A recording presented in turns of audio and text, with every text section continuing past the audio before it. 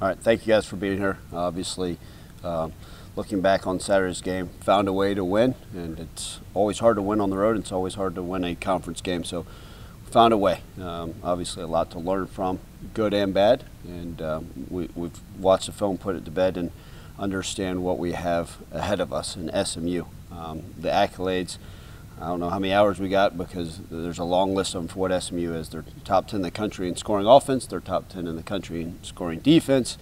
They're 6th in the country in sacks. They're undefeated in this conference. They are playing at an extremely high level. I believe all their conference win are by averaging of 30-plus points.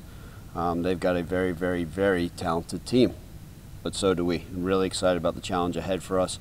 Saturday morning at 11 a.m. in Simmons Bank Liberty Stadium for a blackout. I know our fans are going to show up and be loud and proud and just excited to have the opportunity to play at home in a huge game. We understand that not only its importance, but it's the next one. But look, we know this game means a lot for where we want to try to get to as a program.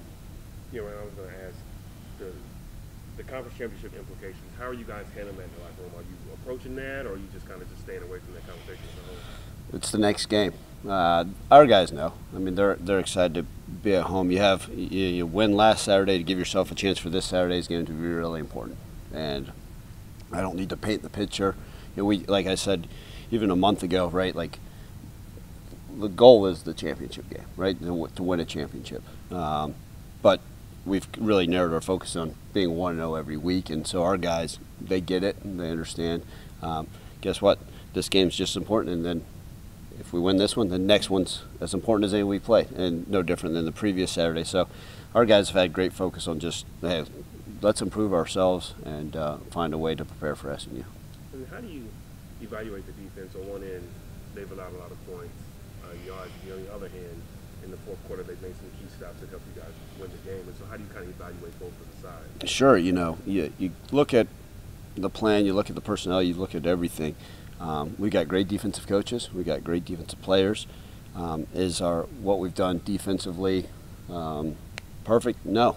Are there room for improvement? Absolutely. And our coaching staff starts with me, and then the defense coaches know we've got to be better, and the players know we've got to be better. And so there's certain things you see. Anytime you go into a game, you get 4 takeaways. That's outstanding. Regardless of how many points you give up, you get 4 takeaways, you're going to win most games. Even if you're giving up 1,000 yards, you get 4 takeaways, give yourself a chance. You get those critical 3rd and 4th down stops at key moments, and so they're making the plays and finding a way when it matters most. And ultimately, right, you get a pick 6. No one, when you look at the final score, all you just think of, oh yeah, that was oh wait, by the way, the defense got that score. I talked about our kickoff coverage team, how poor it was, and putting our defense in bad situations where the drive starts for Charlotte were, at the 50-yard line or plus. And look, there's things our defense can clean up for sure, and they are, and they're working hard on it. But at the end of the day, finding ways to get the stops when it matters most will always be as critical. I do study statistics. I do look at what's occurring. But sometimes when it's all said and done, getting takeaways and being able to get the critical stops are as crucial as anything we do. Ron, you said those lines. Do you go back, 3rd down conversion? You're really good. Turnovers, as you just said, you're really good. But basically, yielding so much yardage, is that a mentality thing here, or schematic, play calling? I think a lot of the yielded yardage was missed tackles. We had 17 missed tackles in the Charlotte game, and whether it's a one-on-one tackle or a guy's not flying the ball, the effort's there. I don't think anybody has once watched a Memphis football game, in the last 10 games and said, wow, those guys don't play hard. I think most people, your guys play really hard. And that's one thing that you can, because if you don't have that, man, we've got a long ways to go. So they're playing hard. I think some of the missed tackles is where we're seeing some of that stuff. There's always going to be, right, how can we adjust scheme, right? How can we put this guy in a better position? So well, like a lot of things, it's a combination. We do preach the takeaways a lot. We do preach 3rd downs and finding different ways. So, but we work on base downs just as much as anything, right? You never want to give up a ton of yards, but if you're keeping them out of the end zone, if you're finding different ways, those are things to hang your hat on. It's over the years, and you and I talked about this on the television show, like the evolution of football, like more and more teams are being more aggressive. So it's even harder to be a defensive coach. everybody, well, let's just shut them all out. Well, that's easy. That sounds nice. Yeah, but I think, a lot of that has to come with just finding different ways and guys stepping up. But when you circle back to what's the main focus for us and where we've been poor lately is the missed tackles. Ryan, finish was the word of the summer, and obviously it's one thing to say it, but you guys have actually been doing it. It has come to life for you as a coach. How, I guess, gratifying is that to see? Yeah, I mean, look, as a coach, that's one of those things you sit there and you try to get the message across to your team, your organization. I think, right, you hear whether it's the CEO of FedEx, Amazon, AutoZone, whatever it may be, right, you always want, this is our message, this is our culture, and it's only as good as if everybody's bought into it. And I think, and again, I even mentioned this in the press conference post-game, like, I don't like to look at last year's and compare, but, like, we didn't finish games last year, right? Let's talk about Houston, East Carolina, different opportunities, and then this year, finding the ways. And so it's unique how that happens, and I think the guys are bought into it, right? The ebbs and flows of college football games, the ups and downs that occur, you sit there and you, okay, find a way to finish, no matter what it looks like, whether you're up 18 or down 18, finding ways, and that's gratifying because I think the buy-in is there. In any organization, any college football program, no matter where you're at, to get 100% buy-in, it's impossible. But I think we got the majority of our guys, the majority of the people in this program, from the janitor to the grad assistants to the coordinators to the third-string long snapper to the starting quarterback. I think they're bought into the way we do things, and that's key. And you got to push it every day. And that's when you talk about all those things, that's when you start talking about culture. And I think right now it's at a really strong point, and the belief is there, and that's why we're able to find ways to finish. On Saturday, you had Xavier Hill playing another position on the offensive line. Is that a situation with the guy where he can do all those things, or you kind of figured that out as a season? Yeah, not one of those things. I didn't go in. Jordan's like, okay, let's have him start at right tackle, then move to left guard, and then wake up and move him to left tackle. What gives him that ability is he's smart, and he's has a full understanding of what we're trying to do offensively and as an offensive lineman. It is one of those things we have a little bit of trial by error. I'll be honest, it's not like he got a ton of left tackle reps this offseason or even this season. So credit to him. I didn't give enough credit to a guy like Mitch Gildehouse, who, like I said, had been getting backup center reps and then went and got the nod at left guard. And then moving those guys around, and it's always sounds easy, but like if you go from right side and your body, your muscle memory is used to blocking this side, and then all of a sudden you got to flip everything, your weight balance. And for a guy like Xavier Hill that went from the starting right tackle at the beginning of the season to starting left tackle in a game that was of crucial importance is huge, and credit to him. So a little bit of learning as we go. We try to move those guys around, but you're limited reps. So really, really proud of his effort. Is there the last couple of weeks, it seems like there's been kind of random guys pop up for the opponents that have done well against y'all, whether it be 2 to 3 quarterbacks for UAB, whether it be a running back who had 4 yards all year going off with Charlotte. Is there a level of kind of comfort in knowing that SMU is really good at what they do, but you know what they do?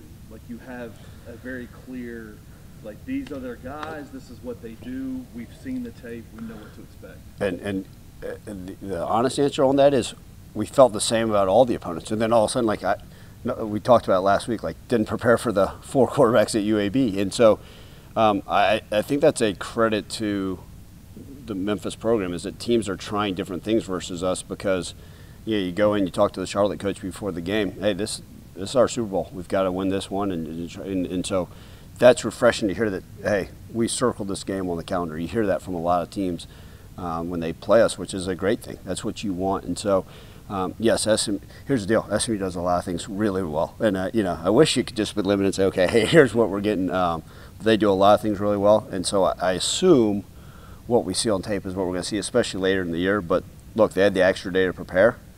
Scott Simons, their defense coordinator, was actually a linebackers coach on our staff a handful of years ago, so have that relationship with him, and just know the different things they can do. So they're going to obviously strategize and put together a game plan themselves. We've got to be prepared for it. But we assume, like a lot of these coaches, that, okay, this is what they've done time and time again, that's the majority of what we'll see. But we'll have some tricks up their sleeves.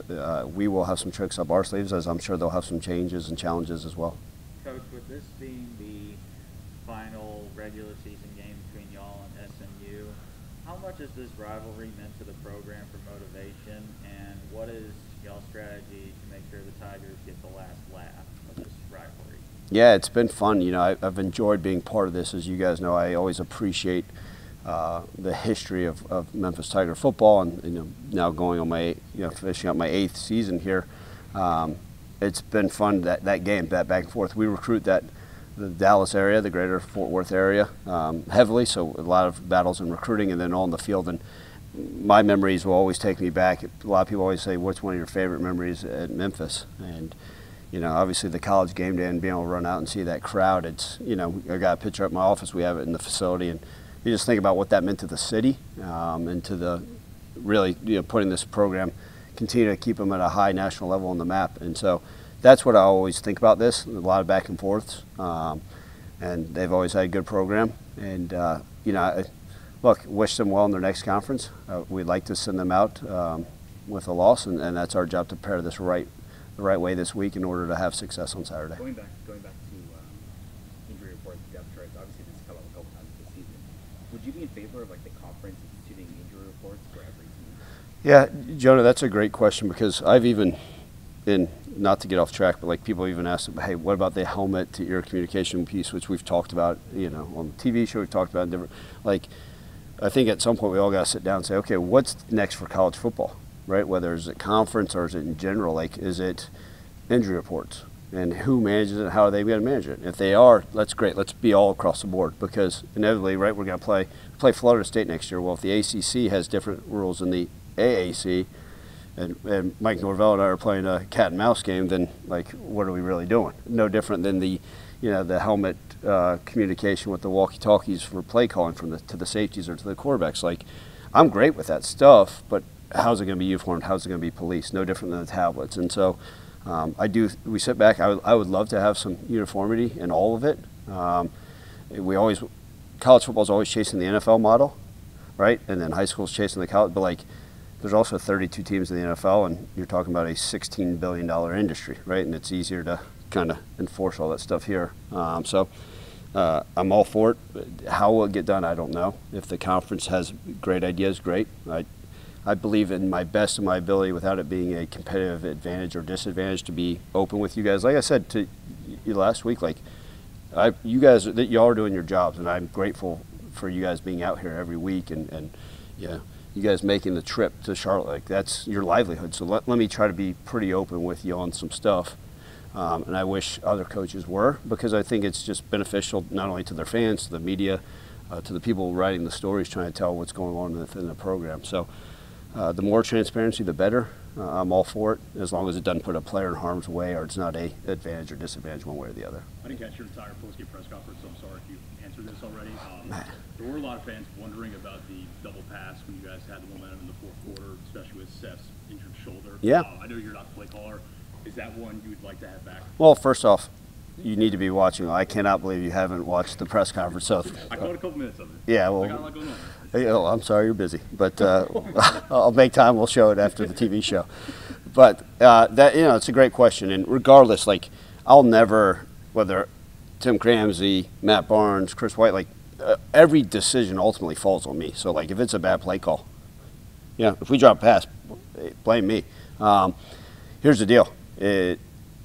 Situational football, we've seen some things on tape where man, this could be a strike up the band for the Memphis Tigers if this works.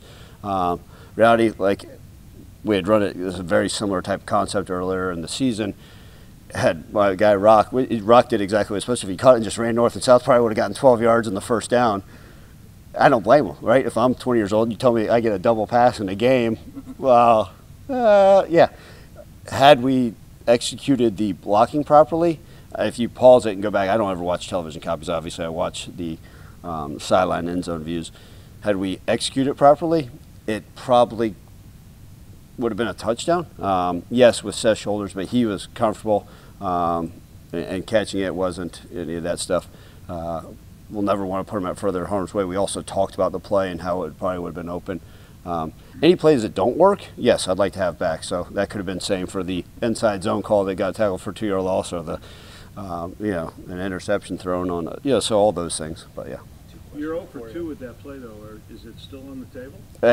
Well, I don't want to give it away to SMU. So no, yeah, we'll probably open the game with that one. So if they could be prepared, we'll. It's like a lot of things, right? You see things throughout the week and you try to take advantage, and then you see it in the game. You say, okay, this has an opportunity to be an explosive play. There's throughout my career for 25 years of coaching, I got a laundry list of plays we'd like to have back, just like anybody else, and just like decisions we've made in our lives. So. I have a question for you about Seth. You mentioned after the game you didn't really practice until Friday. How dicey was it? Like, how close was it to him not playing? And then what is the process? How did he come out of that game? What's the process like for him this week? Yeah, absolutely. First off, we know Seth's really tough, and had it been a freshman quarterback that hadn't had the experience, no way you're putting a guy like that in that hadn't practiced, because you can see what happens. And here's the deal: I won't use it. He won't use an excuse, nor will we as a program. But similar situation in Tulane. He goes, where he was banged up, and he's like, I'm going to play. Obviously, that was coming off a bye, so there was limited information out there for the media to know that, Seth wasn't able to practice much prior to that game, and then same with this one. And I tell him, we're not putting you in the game unless I can see you go full speed on a Friday. Thursdays are a walkthrough day, so, right, Mark, you could be out there throwing, we'd say, you look good, But what he showcased on Friday was one, he's healthy enough, and again, I always refer to our medical specialist to make sure we'll never put a young man in harm's way. But he's obviously has a firm understanding and intelligence of what we're trying to do. He paid attention. I mean, he was, even when he wasn't practicing, he was back there. You could pay attention, even maybe not getting the physical movements, but dialed in mentally. And once he was able to go on Friday, he's like, I'm going. Let's do this. Did he come out okay? I mean, yeah, so first off, I did think we did start a little rusty on some of the stuff. I mean, the opening drive, I believe, was a 14-play touchdown drive versus a defense that had done pretty well statistically in Charlotte. And then, some missed throws here or there. I mean, if you look, I think we missed 4 deep passes explosive that you could say, well, sure. But, I mean, arguably, had we had the right touch on it, or one way or the other, they could have been so. But I think as the game went on, in fact, I believe it was Joan, did you ask after the game or somebody, once he got knocked out and then came back, not knocked out, once he came out and then came back in, he seemed to play better.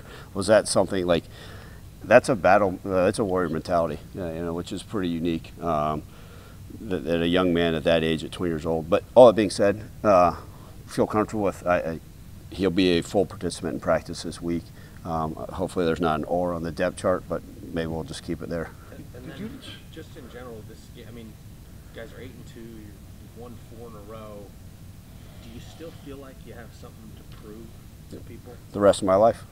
Yeah, the rest of my life. That's what I appreciate about this group. That's what I appreciate about the staff, and that's who I am. I mean, I've got something. I don't care if you're undefeated. You're always something to prove, and I think that's anytime you lose that edge, then shame on us.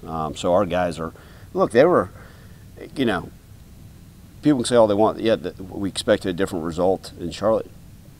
Everybody, right? You always expect to go out there and hit your business, but opening drive, 14-play touchdown, then the ebbs and flows. And I don't want to refer to other programs or anything, but Oklahoma State was the 15th ranked team in the country.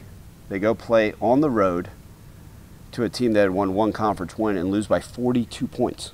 15th team in the country. And Oklahoma State, they've got a head coach that's done it year after year after year.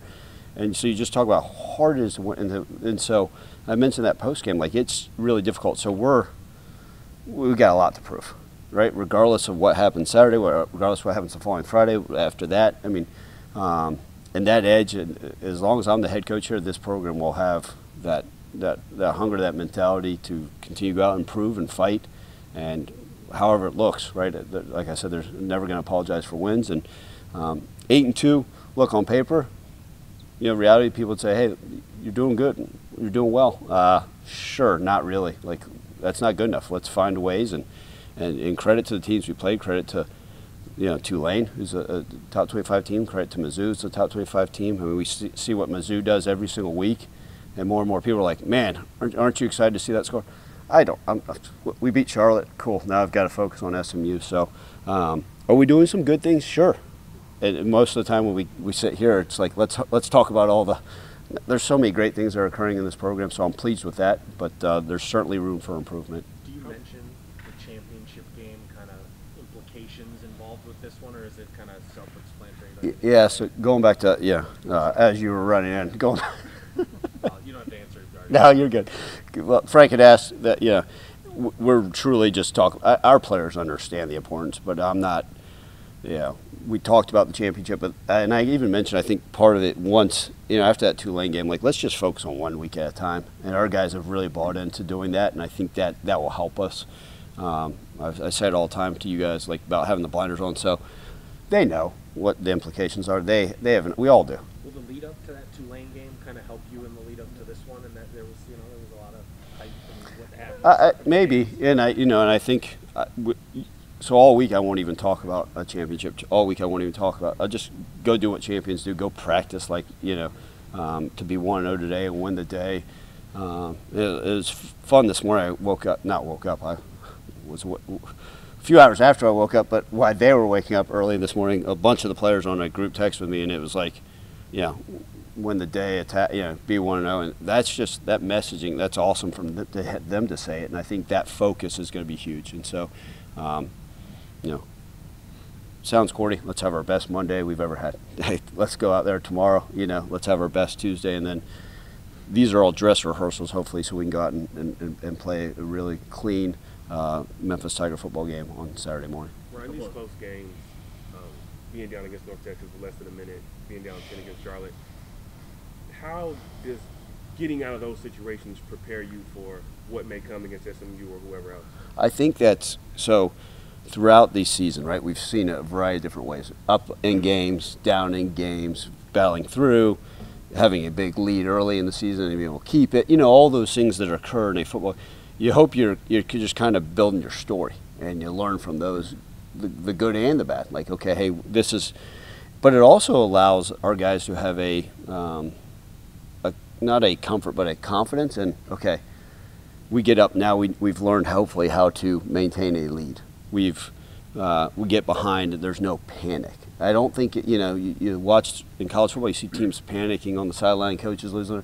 You guys have asked all the time, like you look over, like, how do you and Seth just stay like that? Because regardless, even if you're up 21 or down 21, find a way, play the next play. And so you learn from that. And I think that's part of credit to the young men in that locker room with the maturity and the growth that they've been able to see. Would you agree it's easier to not panic when you have all those experiences in the background? Yeah, I can't say that the my stomach isn't hurting and that my pulse isn't racing. I don't show that publicly during those games. But yes, for the players, I mean, they've been so great. They're steadfast in their mindset and their approach during those games that, yes, past experiences, good and bad, right? You try to take from them and put them into wherever you are in a current situation. No different than practices, right? Like, hey, we practiced this August 14th. I know you guys don't remember it, but I do. And oh yeah, the old man's right. Let's now go put it into play. And I think that's kind of fun to be able to see those things.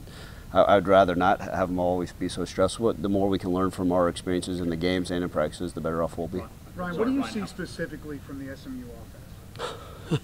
They're the 24th fastest pace offense in college football. And it's like, well, what's the very similar to South Florida in their pace at times, and now South Florida's number 3, but not a whole lot of difference between their quarterback. He makes it go. He is special. I think he was the highest rated quarterback in SMU history. 4 or 5 star. I mean, he can run, he can move, he can throw. He was biding his time in order to now be the starting quarterback there. They've got a lot of weapons and wide receivers. I know they used a lot of NIL money to bring in a bunch of different guys to really go. Their offensive line is much improved from last year. They've got a rotation of 4 or 5 running backs they use, guys that were very talented, and so they find ways to get their tight ends the ball. And so they do a lot of different things, right? They're not just going to throw it up all over you. They're going to try to run it. They're going to try. And the quarterback, he'll beat you. If all of a sudden you go and got a clean shot on him for a sack, he'll make one miss, roll out of the pocket, and then throw a shot down the field. Next thing you know, it's a 60-yard pass. So we've got to play really, really clean on defense. There's a reason they're top 10 in the country in scoring. And they do that, and what they've added this year is now they're top 10 in the country in defense.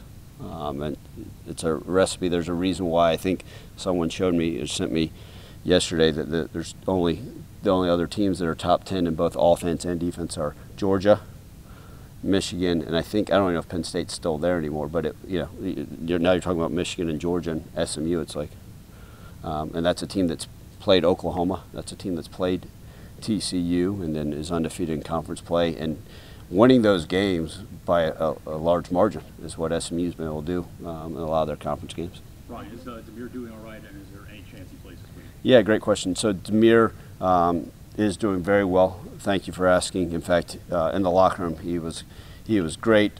Doctors actually cleared him in the locker room. We always go back with a follow-up of anything of that significance. We feel as long as the doctors clear him that he will be safe and no further risk of injury to proceed and hopefully play this weekend. Looking at the rest of some other injury questions on the offensive line, Conderson and Campbell, is there any update on it? Not to keep you guys in the dark, truly day to day. And so hopefully we'll have, hopefully it's not one of those Seth yells like, I'll let you know for Saturday morning for Tiger Walk if they're walking with us. We're going to see what they're capable of doing this week, and if they can go, they will. But John, I'm not sure until we get out there, because Sunday night's really truly just a modified get out there, and so we'll see. Hopefully we'll see what they're able to do tomorrow. If they can, they will play. And then just one other one, Brandon Thomas, same question. Obviously, he's been such a big part of the game. Yeah, it's the exact same situation with Brandon. Like, in fact, we met as a staff this morning. We kind of go through the injury report, and his is a day-to-day. We have got the guy. We have not ruled him out yet, and we have not said he's full go. So it's kind of limited to see where he is. Ryan, with that being said about the SMU offense, do you feel like your defense has to put up a performance of the season in order to come out of there with a win? Well, I think we're seeing a lot of explosive offenses. I think our defense has to continue to step up. If they go get 4 takeaways, I think we'll like the results when clock strikes 0. But our defense knows that this is a very potent offense. Our defense knows the challenges that are when they've got talent all over the field as an offense, not, hey, we just got to hone in on this one guy, or we've got to stop this. When it's multifaceted, multi-talented, they've got to bring their A game. And so certainly it's going to fall on everybody, right? We've got to be better on special teams, we've got to be better on offense. But our defense understands the test that's ahead. They've got to have a great week of practice. They've got to have a great week of film study to go out there and give ourselves a chance. But I think they'll be ready. What is SMU's team speed like on both sides of the ball? We've got a lot of talented teams in this conference. You'd be hard to argue that SMU doesn't already look like they belong in the ACC with some of the speed, with some of those things. I mean, some of their comps, but their skill sets and size, very similar to Missouri with what they're able to do. And I mean, they can run, and they've added to their roster significantly, and they make no bones about it. Hey, this is what we've done.